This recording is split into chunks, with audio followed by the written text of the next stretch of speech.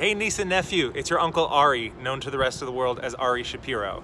So listen, I understand you're not going to be at school for the next several weeks, and your mom and dad asked if I would teach you a current events class, because basically reporting the news every day is another version of just talking about current events. And I mentioned on Twitter that I was going to be doing this, and so many people expressed interest that your dad and I decided we would post these lessons to YouTube, and that way anyone else who wants to use them and eavesdrop on them and watch them and educate their own kids with them can tune in. So here's the plan. Every Monday, I am gonna give you a topic that we are gonna discuss, and I'm gonna give a few links about that topic right below this video here.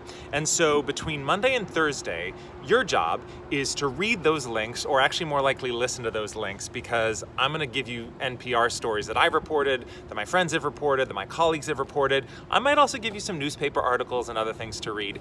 But then, you are gonna come up with a few questions that you have based on the links below, and on Thursdays, we're gonna have a conversation about the stuff you read, and then we will upload that video chat to this YouTube channel also.